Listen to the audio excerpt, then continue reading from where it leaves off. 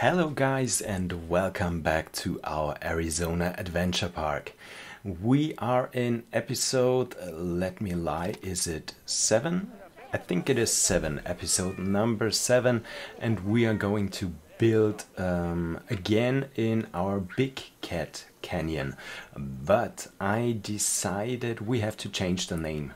It's not the Big Cat Canyon anymore because the only big cat we have in this canyon is the Bengal tiger right now, and also the cat we are building for in today's episode is, well, the most not big cat that we already have in this game. And yeah, we are going to build for our first animal from the European DLC. We're going to build for the Eurasian Lynx. But first of all, as you can see, I'm going to create some kind of a ramp for our visitors to walk out of this canyon. Once again, I think I already showed that to you. I use this stamp tool for creating this kind of ramp for our visitors. That's the easiest way you can build something like that and put your path around it. Yeah, just try it out. It's very easy, and you don't have these elevated paths with the annoying support structure. So that's why I almost build all my paths on the terrain and not use elevated paths when I'm not going to build some kind of a bridge or something like that, because that's the only thing you really have to use those elevated paths. Yeah, so what we are going to do today, like I told you, we are going to build a small habitat for our lynx. We are not going to build this today, but we are going to build this in one of the next episodes. We are also going to build a restaurant down here because our visitors really need some food and some drinks. And so I thought we are going to create a restaurant here, which the visitors can enter on the lower level of the canyon, and they also can leave the restaurant on the upper end of the canyon, where we are going to build some kind of a terrace for our visitors. Yeah, but that's going to happen in the next, or in one of our next episodes, and we also might include some staff buildings in that restaurant. So what I'm going to do at first here is we are going to put down the fence for our habitat for the lynx. Yeah, that's usually something that I do in a later stage, but I thought just to see how big that habitat is going to be. And in that stage where I'm building this, I even didn't know for what animal I was going to build it. But then I thought, okay, this is going to be a pretty small habitat, and what kind of small cats do we have in the game? And there was only one option, and that was the lynx.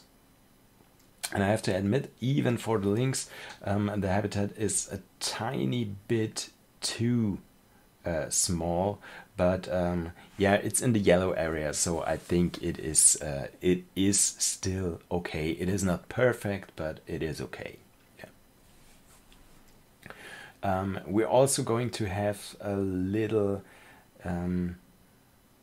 little kind of cave in the habitat, because I thought that would look nice, and I don't want it to integrate a building in here where the lynx can go inside and have a shelter, because all of the animals do need a hard shelter, and so I decided I'm going to give them some hard shelter in form of this this kind of cave, and make it look yeah, pretty natural.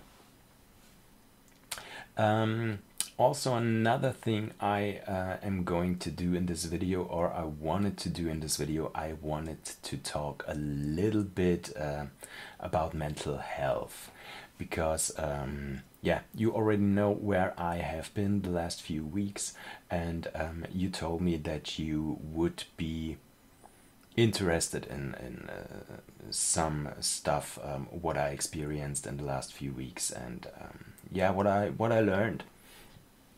So I'm not going to go into that all too deep, but yeah, just to give you a little insight of what was happening. Yeah, first of all, I think mental health is a very big issue, or a very important thing in today's day and time, because many people struggle for mental health reasons, and that's quite obvious because of the whole situation with the coronavirus, and the way our society is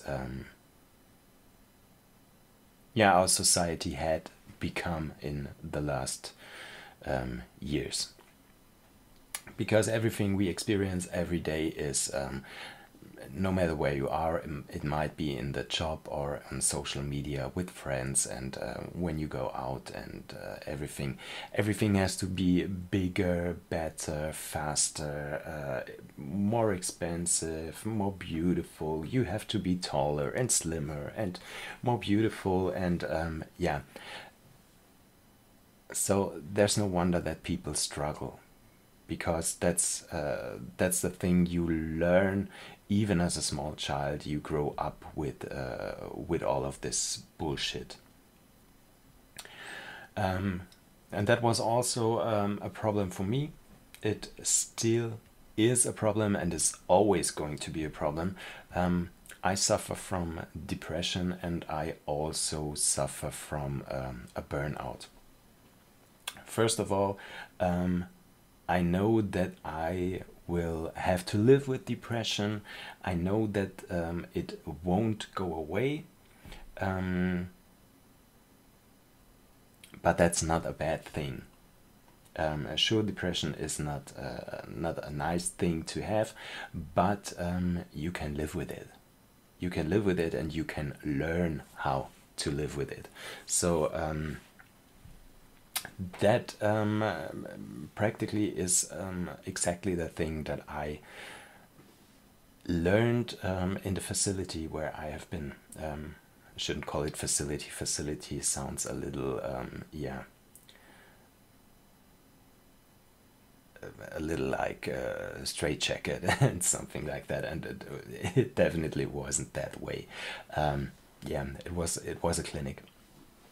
Yeah, as I said, I learned to live with it, and I also learned to accept some things. So you might have days where you are not in your best place. You are not happy. You are very, very sad, and you are in a dark place, and yeah, and it's okay to feel that way sometimes. The world doesn't end just because you feel this way.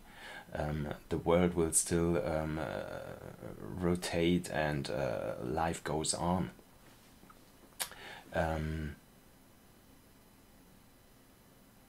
But that's not the most important thing that I discovered, and I learned, or I still learn to cope with.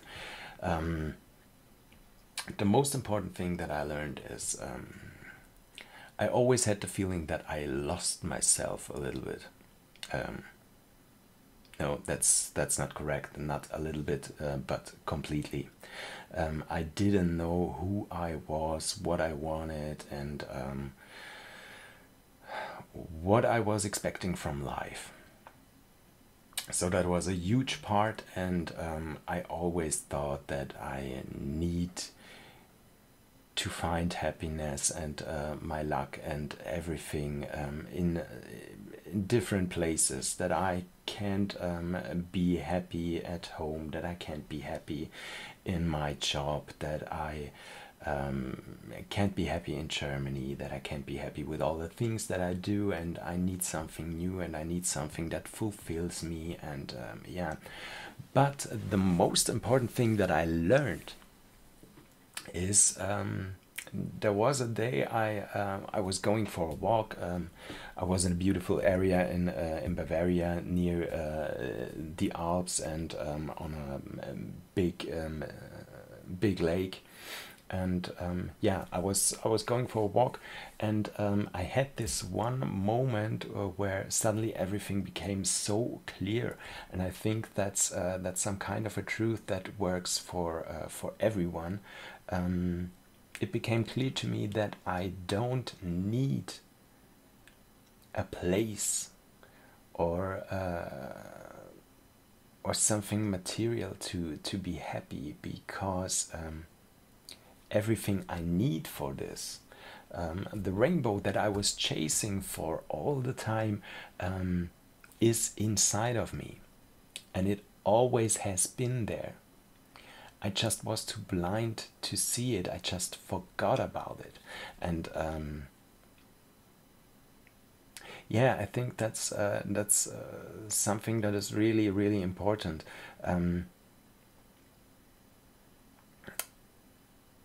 You don't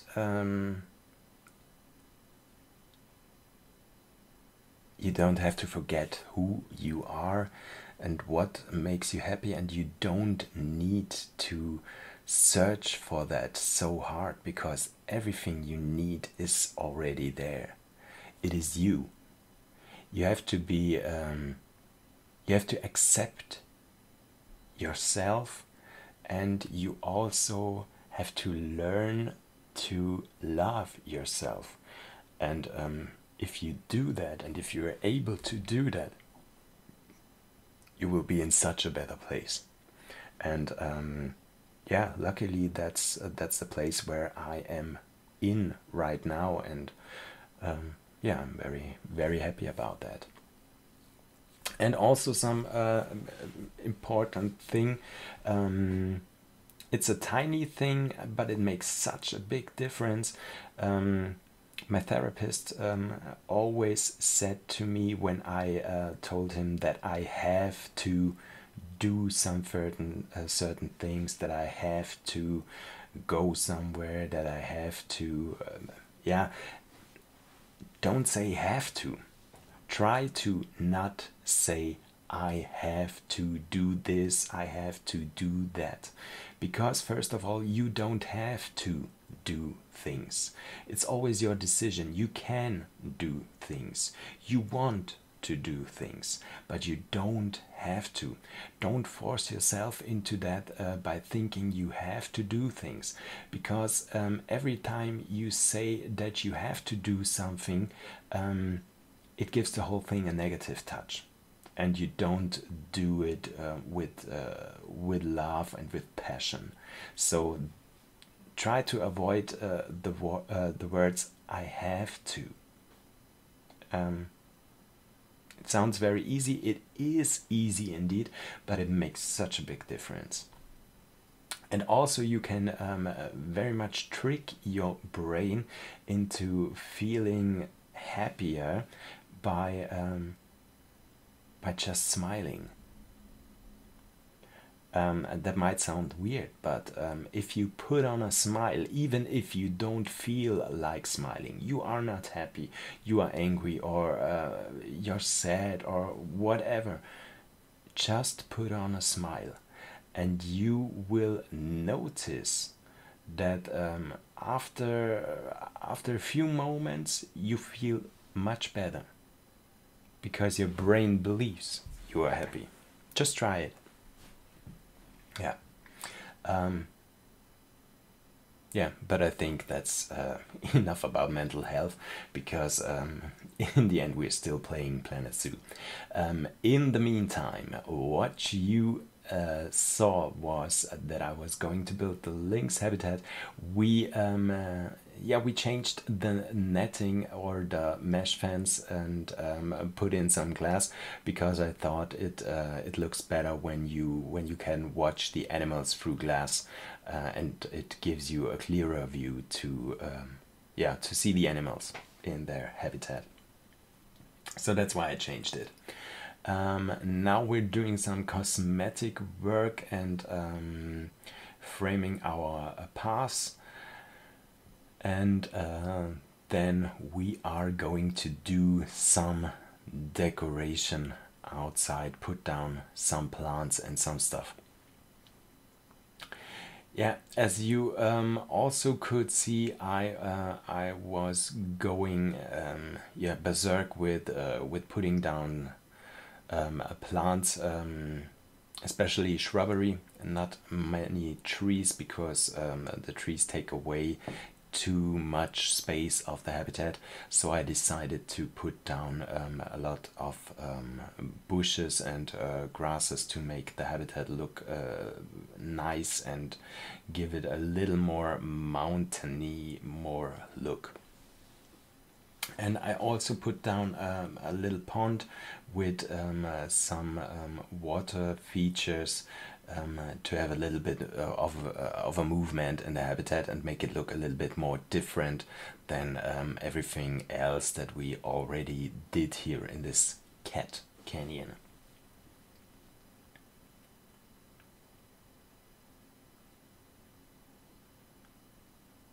Yeah, I'm also pretty excited for the next steps that we are going to do. I noticed that we still have many cats left in the game, especially many big cats, and we might not put every single big cat here in the zoo or in this area especially. That's what I told you in the last episodes already. We are not going to build something for the snow leopards or for the damn it, what tiger is it? The Siberian tiger. Yeah, but I want to include the lions. I also want to have the cheetah. And yeah, there was one more cat that I wanted to have in there. What cat am I missing? Oh yeah, the jaguar. I also want to have the jaguar in here. So we might do this on the upper level of the canyon, that we might have some more habitats for the big cats. But I also would like to know from you guys, should we make a cat break at this moment? Are you tired of seeing cats? Do you want to see me build something else on another part of the zoo, or do you say, oh no, just let's finish the cat canyon and then we go on to another part of the zoo and build for some other animals? Just let me know in the comment section, and yeah, we'll do that. I also have some great ideas for a hippo habitat or for the African penguins that I want to put down here somewhere, and also for some more of the of the monkeys and the apes. That's also something I'm looking forward to, and especially the monkeys and the apes. I want to build more in the direction of the Lemur Islands. So just let me know in the comment section what we should do next. As I already told you, in the next episode we're definitely going to build the restaurant here, but after that episode I'm happy to let you decide what you want to see.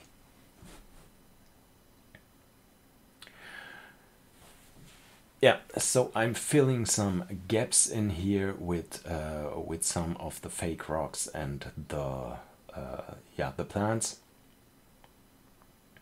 and I think then we are good to go to put the animals into their habitat. What I was going to do here in the meantime, I always got notifications that that my lemurs were very hungry and were starving, and I couldn't believe it, because everything seemed to be great. They had the feeders, the keepers could come into their habitat, so I fixed that in the meantime, and now no lemur would be starving ever in my zoo. Yeah, as you saw a few moments ago, I also fixed the issue with the clouded leopard. They can't escape their habitat anymore. And here we are. Our first lynx, Anastasia, entered the habitat, and you already can see the habitat is a little bit too small, but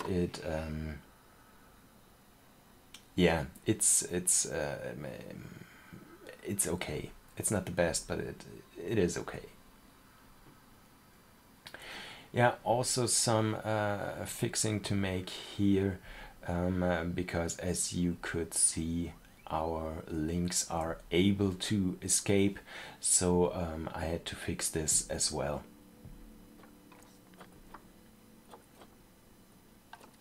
And though I like the style of this concrete walls on one side of the habitat that we also have in the clouded leopard area, I think I might do some kind of decoration there, that this is not just a plain wall.